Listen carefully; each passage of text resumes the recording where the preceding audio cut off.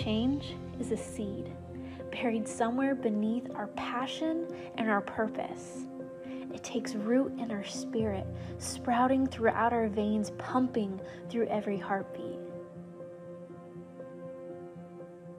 God is doing a new thing at Mesa Church, and we are ready to make His vision for us a reality.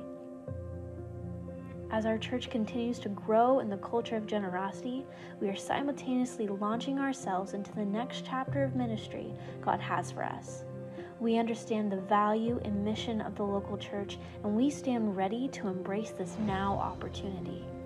Our response is the Now Initiative, a 2-year-long journey that we will make together. This will require us to individually and collectively seek and depend on the Lord like never before. Each of us will need to examine what sacrifices we can make and bring those sacrifices before the Lord as one body. We are called to make an impact, and the time is now.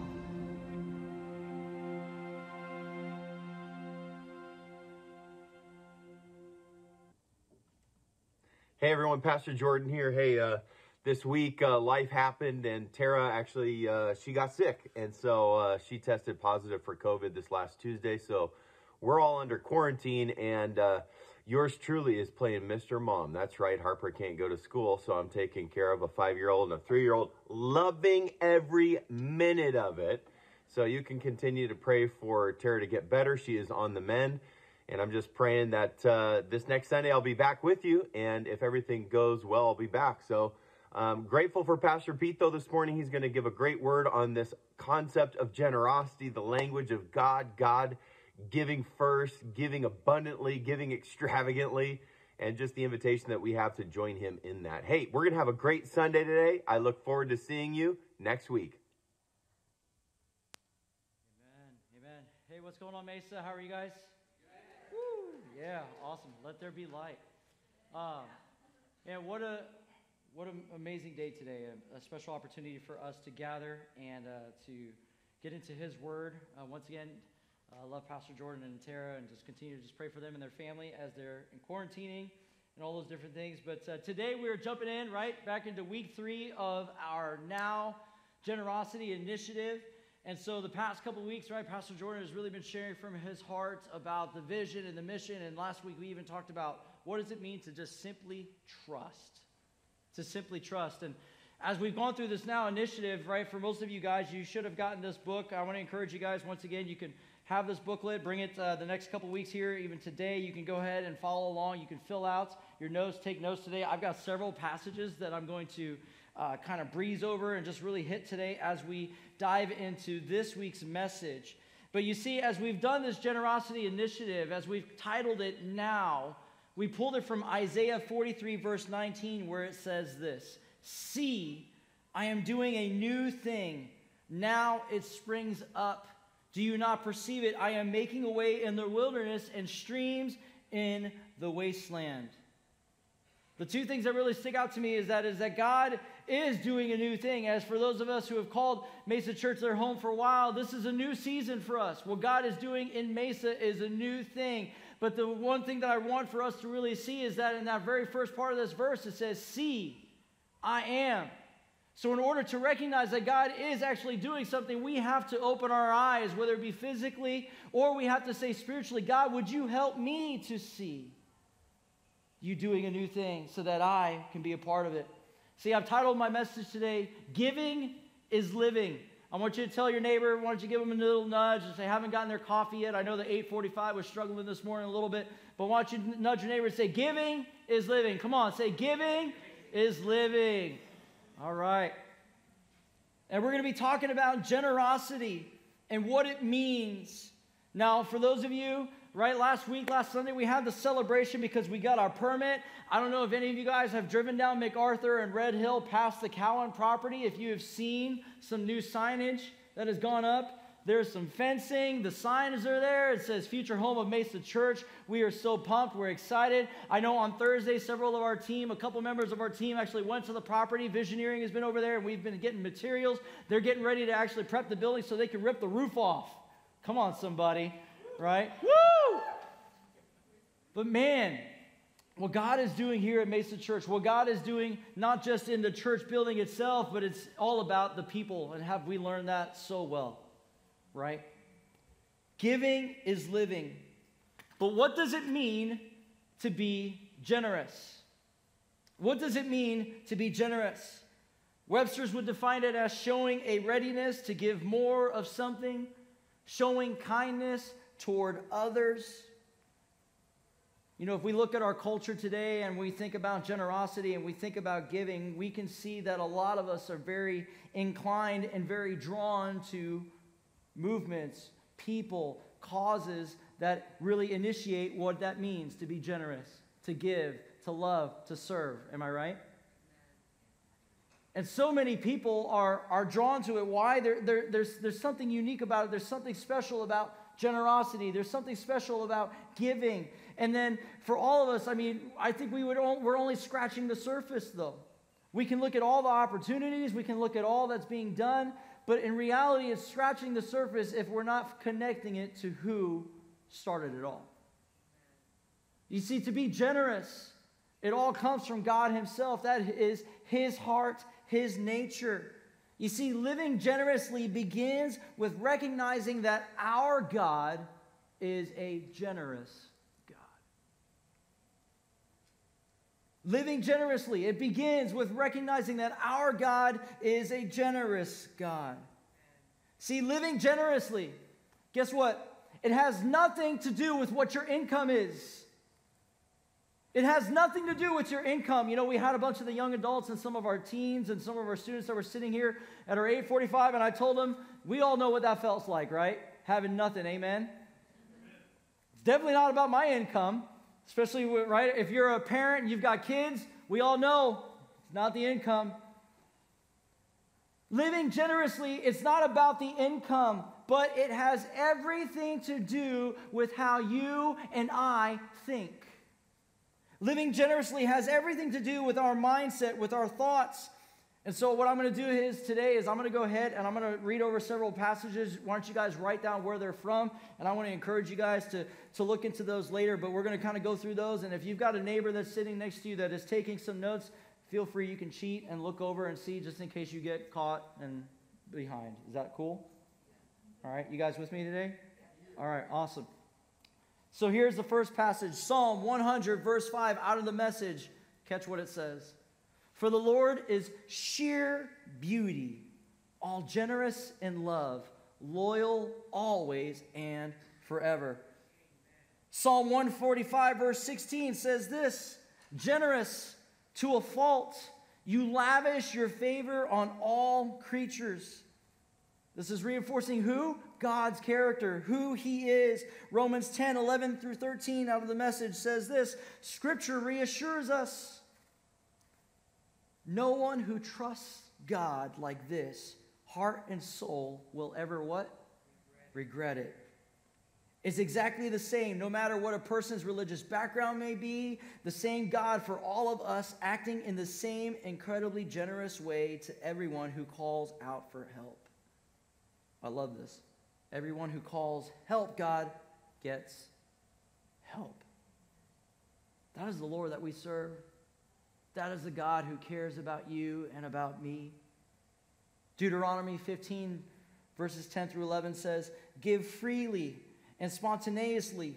Don't have a stingy heart. The way you handle matters like this triggers God.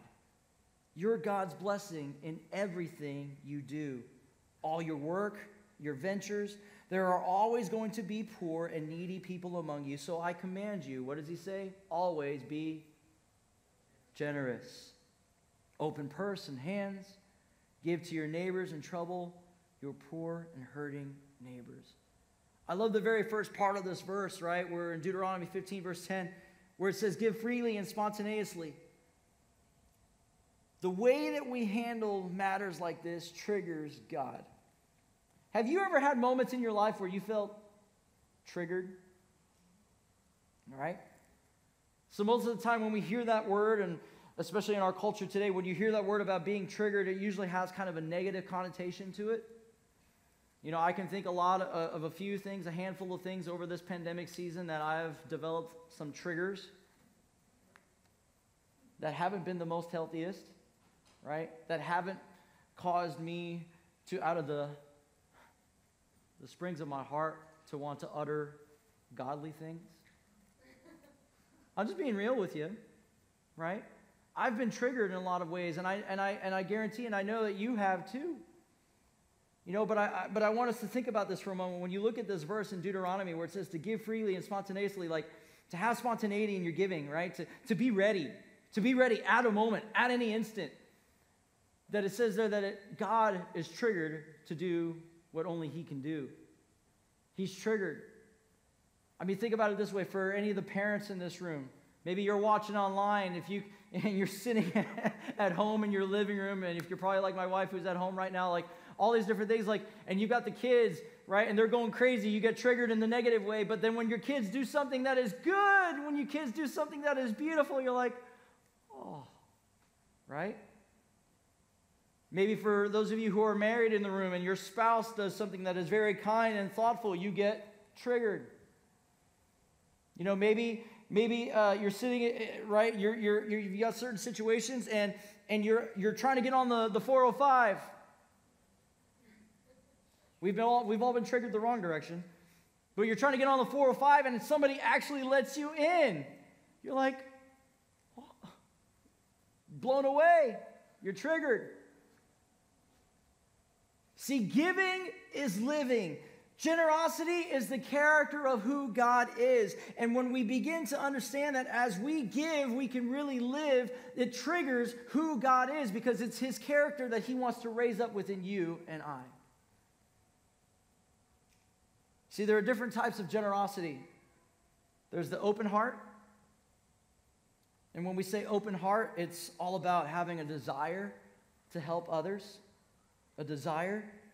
The next type of generosity is having an open mind, which means you're always thinking of ways to actually help. So one is having the desire, having the feelings, having the urge, and all of those different things. And then the other one is actually thinking about it and acting it out. So not just hearing it, not just thinking about it, but actually what? Going out and living it. So two types of generosity. See, in Isaiah chapter 32, verse 8, out of the New Living, it says this, but generous people, what? Plan to do what is generous, and then they stand firm in their generosity. Giving is living. We can't just think about it. We can't just have the desire, but there has to be an action that backs up the heart. What is actually being processed in our mind, that is what God desires for each of us. See, all of the fulfillment that you and I can have in life, all of the joy that we can receive, all of the happiness that we can acquire, and all of those different things that we can feel, all of it comes from giving. All of it comes from sharing. See, I often ask myself when I go through each day, who can I add value to? Who can I love today? Who can I serve? Who can I help? Who can I encourage? Who can I speak life into? Because we all know, every single one of us, depending on the day, depending on the time, depending on the hour, depending on the week, whatever it is, right? We all have moments where we can always use that. Having generosity. See, in your relationship with people, I've learned one thing. In your relationship with people, I've learned that you can either be a plus or you can be a minus. In your relationships with people, you can either be a plus or a minus. See, you're either living a generous life and you're adding value, or guess what? You're the opposite. Have you ever been around someone, and don't say any names or don't look at your neighbor, okay? I don't want to get you in trouble today. Have you ever been around, or have you ever known someone who was what was called a life sucker?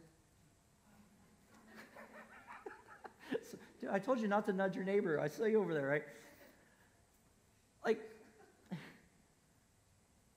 I mean, I can think of moments where I've been in gatherings, I've gone and hung out with a group of friends, or we have some community gatherings and some different things, and when you go out to hang out and you go out to socialize, a lot of times we go and we know, like, hey, I'm hoping to see certain people so that I can just spend time with them, have some quality time, all this different stuff, and we have those moments, but then you're going through those moments, and this is me just being honest with you. I've had those moments where I've been talking, having a good conversation, and then out of the corner of my eye, I see that person.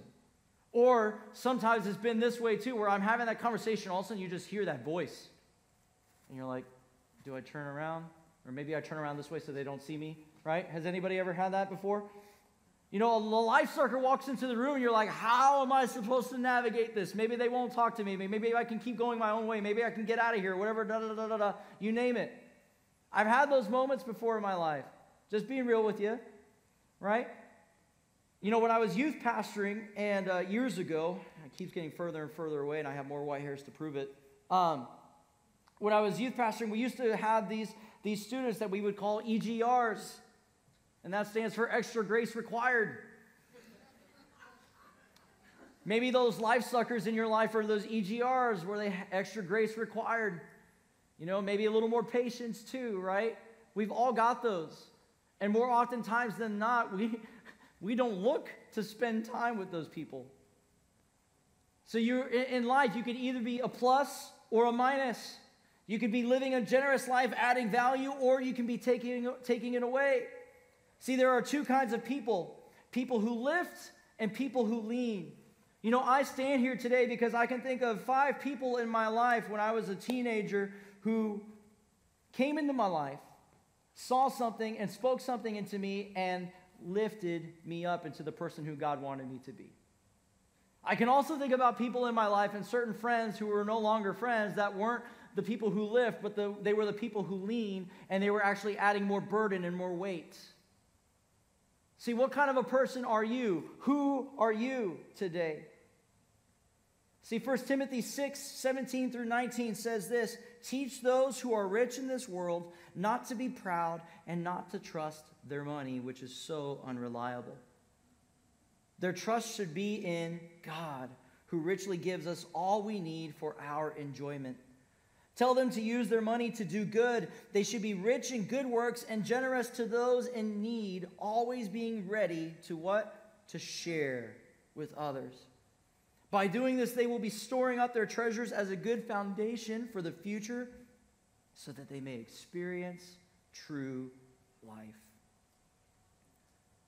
So as I've titled this message today, Giving is Living, what does that look like? What does that look like for you and I as we navigate this life? To have a character of generosity, to be more and more like God. Giving is living when, here's the first one, we live on the other side of yes. I want you to tell your neighbor, give him a little elbow shrug, say yes, come on. Yes. See, we live on the other side of yes. Out of Philippians 4:8-9, it says this: and now, dear brothers and sisters, one final thing, fix your thoughts on what is true, on what is honorable, what is right, what is pure, what is lovely, what is admirable. Think about things that are excellent and worthy of praise. And then it says, keep putting into practice all you've learned and received from me. Our success in life will be greatly determined by how we think. And guess what? The choice is yours. For some of us, we struggle with living on the other side of yes. For some of us, we have a hard time saying yes. I used to think I was pretty good at saying yes until I had kids. And now I've got Makai, who is almost, just a couple months away from being 2. Oh my goodness gracious. Who I have said no to so many times because he is more active than his brother and his sister combined. I've even thought about trying to learn no in like 16 other languages, just so I don't get worn out with saying no all the time. But there is something amazing that happens when you actually begin to live your life by saying yes, by actually doing something, by being generous. See, giving is living when we live on the other side of yes, but some of us, we have a hard time. Instead of seeing the possibilities, what do? We see the problem. Instead of seeing the opportunities, sometimes we end up focusing more on the difficulties. It's a whole lot harder to get moving and to live a generous life and to do what God is calling us to do now if we're looking at things from the wrong perspective, if we're not flowing out of a generous heart, if we're not flowing out of generosity, if we don't understand how giving is really living. See, I've heard this phrase that opportunities sometimes are lost, right? Have you ever heard that? Like where people will talk about like, oh, it was a lost opportunity, a missed opportunity. I'm beginning to realize more and more, and even as I look back on my life, I can think about some of the opportunities that I felt like I lost. Some of the moments that I felt like I missed, right? But as I get older, as I kind of go through certain things, I realize, you know what? Opportunities are rarely actually lost. Somebody else just finds it. I want you to hear that. Opportunities are rarely lost. Somebody else finds it. Live your life in such a way that will tell others yes. Maybe you might say, well, Pete, this is you guys have been going through this Now series. This is week 3, right? Like you're kind of, you've heard about all of it. You've heard that now is a 2-year thing for our church as we join in for this generosity initiative to help support with the cost of remodeling a building and then the future vision and da-da-da-da-da. And some of you may be thinking, well, it's all about the money. And I can tell you today, honestly, guess what? It is not about the money. I mean, I pray that you would hear our heart as a staff, even from our pastor this past 2 weeks, like it is not about the money. It is never about the money. It is more than just the money. It's something deeper. It's something more meaningful. It's something more precious. Maybe you might even find yourself saying, you know what, people, I just don't give it all. Well, that's great. You may be saying, well, I haven't tithed. I don't even know what it is. Like, that's okay. Because the heart behind all of this is that for us to understand it as a culture, as a value of who we are as Mesa Church, is that we are a generous church, that we are a church that knows that giving is really living. And that because of our generous nature, we know that when we give, that when we surrender, we say, God, it's yours, and He does the work. And so maybe you find yourself, maybe you haven't tithed. That's okay. You want to know what our heart is? We want a 100% participation. We want 100% participation. Why? Not because of what you can do for us, because it has nothing to do with that at all. I stand here as a person today who is exercising and learning what it truly means to give so that I can live. And because of that, I see what God is doing in my life, and I want nothing else more than for you to experience God's goodness in your life because you're doing what He's designed for you to do. Come on. It's not about the finances. So maybe you say, you know what, well, I haven't given, I don't know. That's okay. You can pray about it. You can talk about it. You can figure out all these different things. We've given you guys some resources. We've got this, which explains all of the stuff for now. And then one of the things that we're also going to be doing here on November 7th,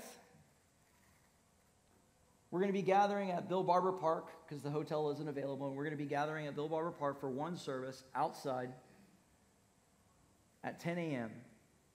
And we're going to come together and we're going to bring our offering. We're going to bring our hearts. We're going to bring our lives. And we're going to say, you know what, God, I'm going to pray about it. I'm going to commit. This is what I'm going to do. This is what I feel you leading. Some of us, we look at things like this, or some of us, we think about the money and we automatically then determine, well, this is just what I'm going to do. Well, can I encourage you, don't just fill in the number. Don't just put a number down. Don't just say, well, this is what I'm just going to do just one time and not put any thought to it. And then say, okay, God, I did my part. You bless it. Do the rest. Can we put ourselves in a posture where we say, you know what, God, I am going to trust you, right? We've talked about that already. And now we're going to say, God, I want to live a generous life because I know that is who you are. That is God's character. That is what he has modeled through the entire Word of God from Genesis to Revelation. It is his nature. It is his heart. That is how he designed us. He created us so that when he put us here, man, we had to be good stewards with what he gave us from the very get-go before we even knew who Jesus was. He's given us an assignment. He's given us an opportunity. For God so loved the world, he gave. That's what it's about. It's saying, God, I'm going to trust you, and I'm going to say, God, what is it that you are speaking? What is it that you are saying? What is it that you are placing in my heart, in my family, so that I can then say, okay, God, as I trust you, I see. I may not understand. I may not know how it's all going to work out, but I see that you're doing a new thing, and the time is now. The time is now.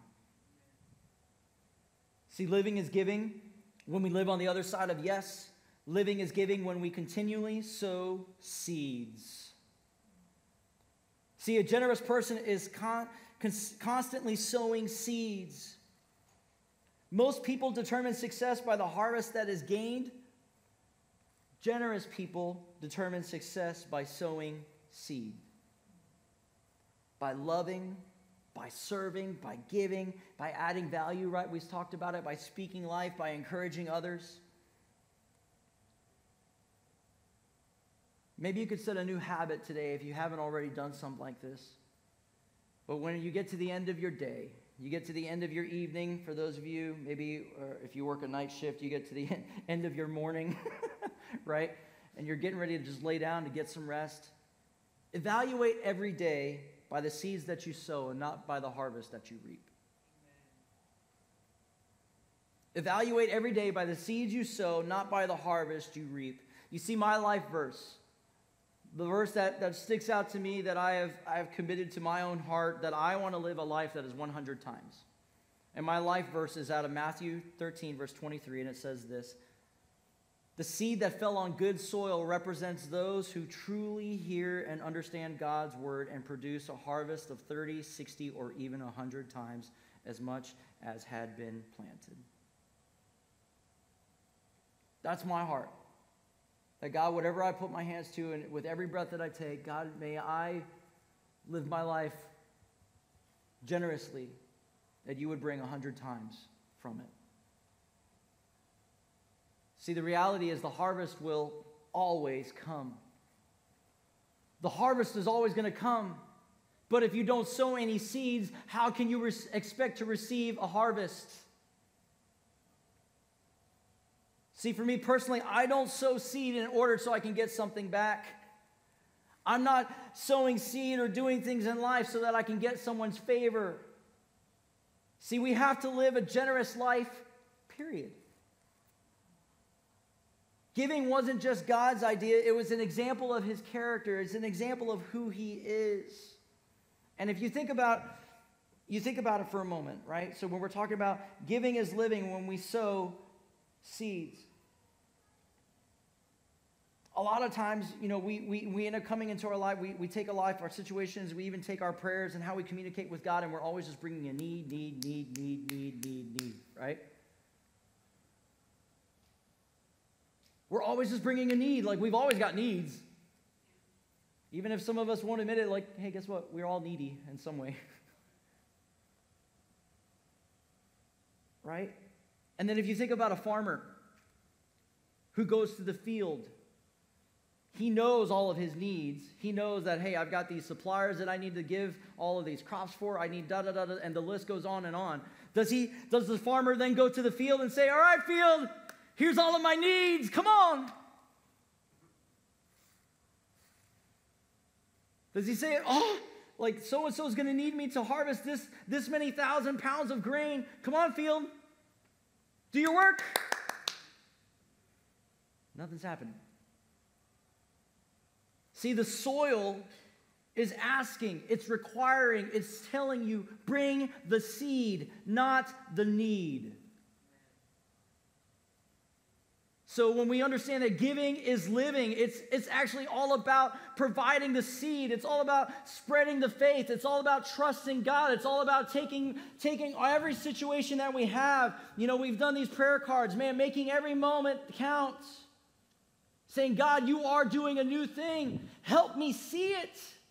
Help me understand. And in whatever way possible, I'm going to just throw the seed out there, and wherever it lands, and when it lands on good soil, I'm praying it's 100 times. See, Luke 6, verse 38 says, give away your life. You'll find life given back. But not merely given back with a bonus and a blessing. Come on. Amen. Giving, not getting, is the way. Generosity begets generosity. Most of us, sad to say, most of us are so preoccupied with increasing our standard of living when God is just asking us to increase our standard of giving. I'm not asking you to understand. I'm just crying out to say, this is what God is asking us to do. He's wanting us to say yes. See, we've got lots of people, we know lots of people who are well educated way beyond their years. But we also know lots of people who are well educated way beyond their level of obedience. I don't want to just be known as a person who knew what to do. I want to be known as a person who obeyed, who trusted God and followed through.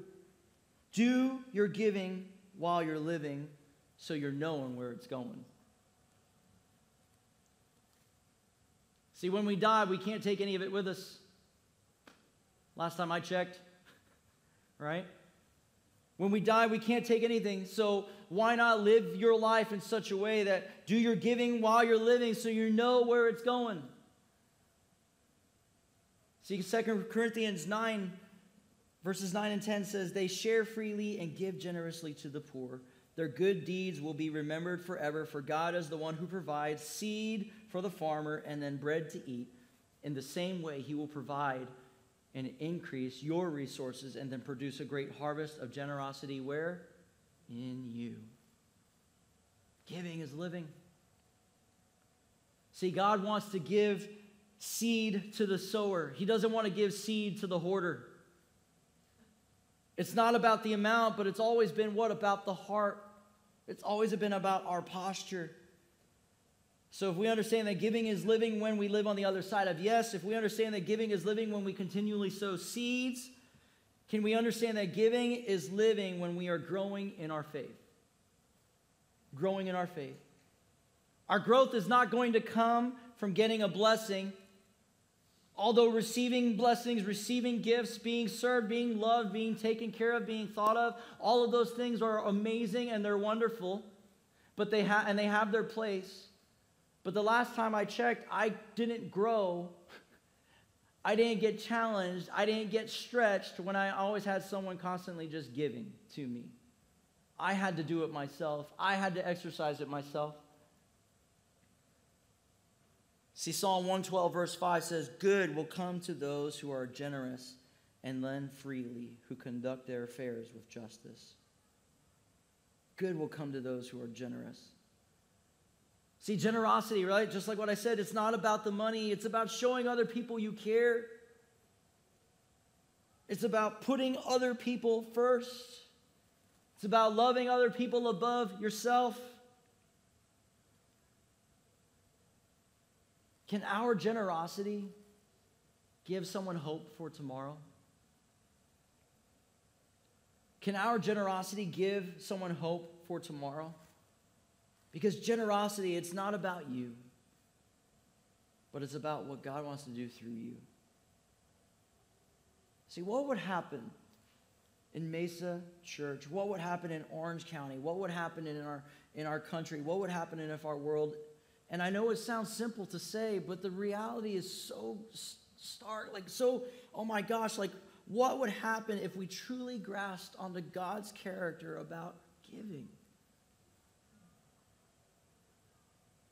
See, we have an opportunity here on November 14th We will not be gathering here at the DoubleTree, so you can mark your calendars on that. But on November 14th, right, we've already talked about it just a little, we're going to be doing a serve day, a first official serve day as Mesa Church. And so instead of gathering here at the DoubleTree, we're going to be meeting up at the 17660 Cowan property where our building is. We'll be meeting at 9 o'clock, and then from 9 to 12, we're going to be doing service projects and loving our community. Come on, somebody. Amen.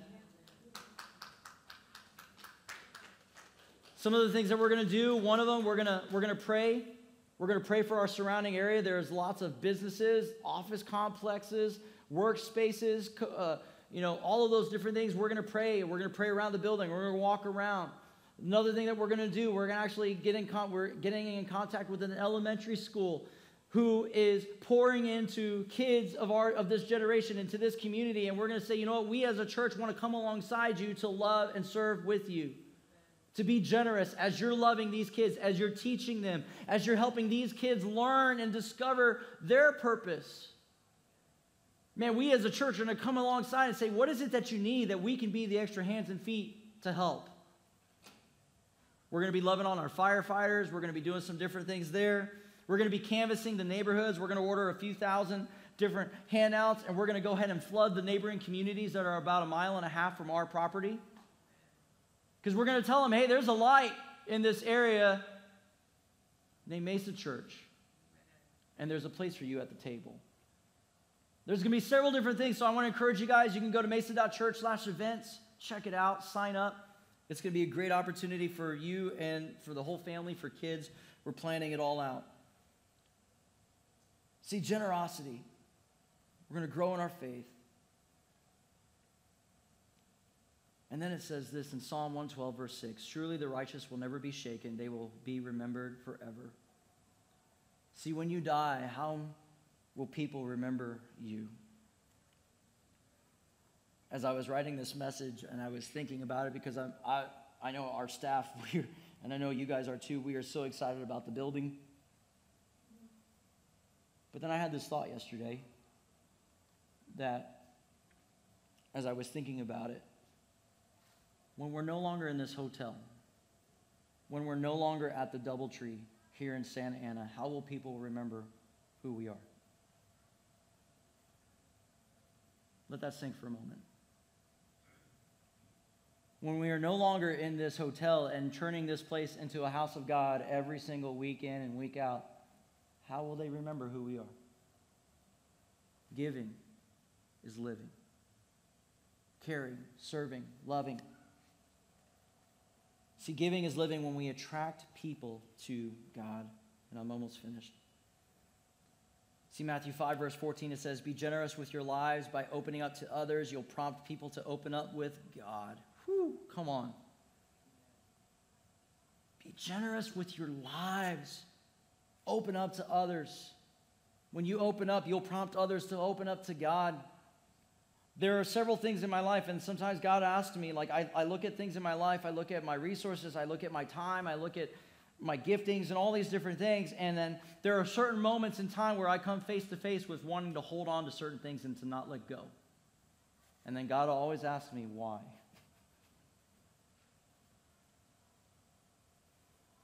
And the majority of the time it's because I'm human and I'm selfish, and I don't want to.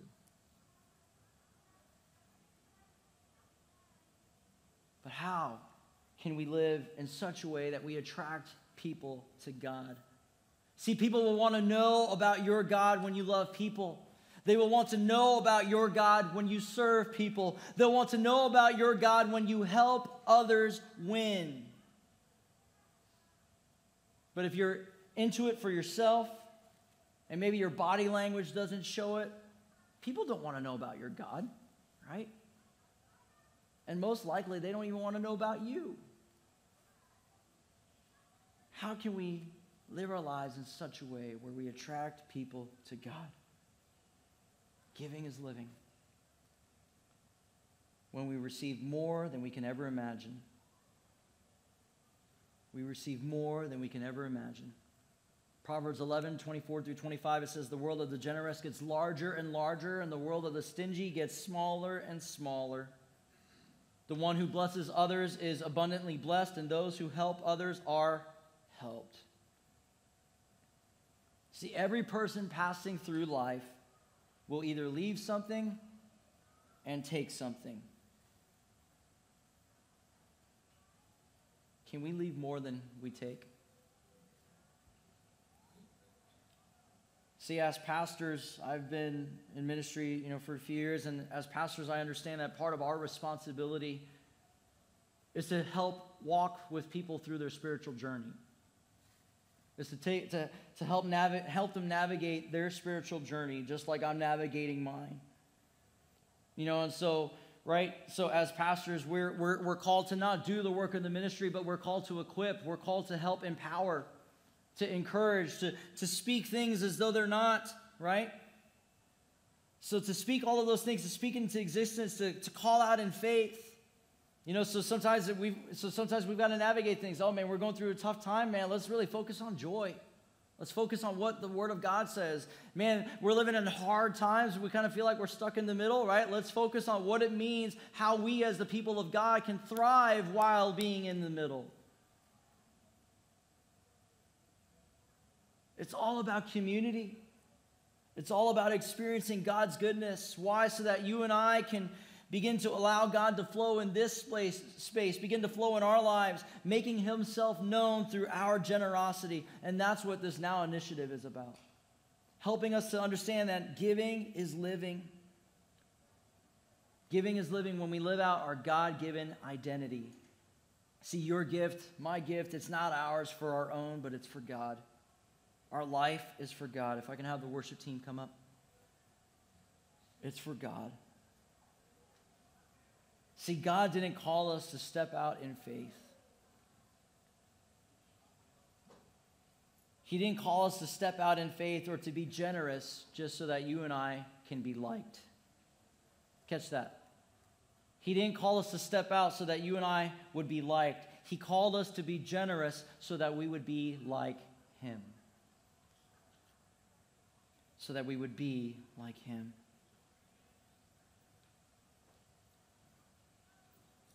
We have to live out our God-given identity. See, in Matthew 5, verse 48, I'm getting ready to close. This is what Jesus says here in the Gospels. He says, in a word, what I'm saying is, grow up. Your kingdom subjects, now live like it. Live out your God-created identity. Live generously and graciously toward others the way God lives toward you. See, can we stand in this place today as we wrap up? Mesa.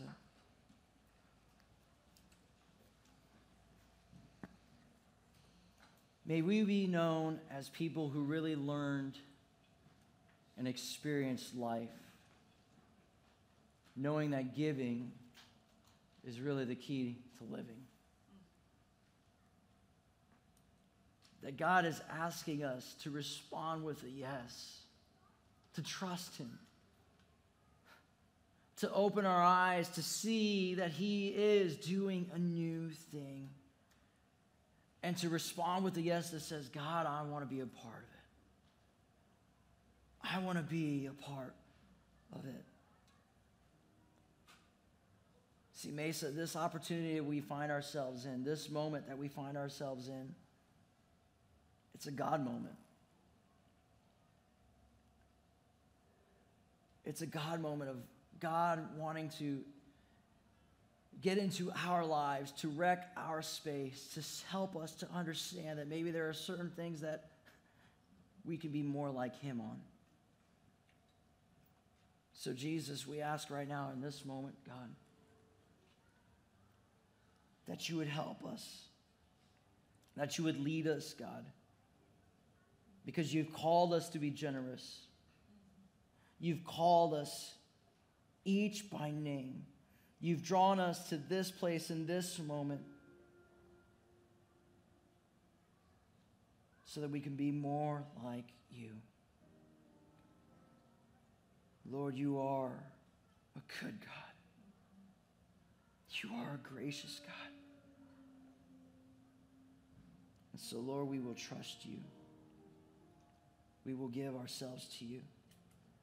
God, even as we prepare and ramp up for a commitment service on November 7th, God, continue to do a work and speak to us and how we can live our best days ahead.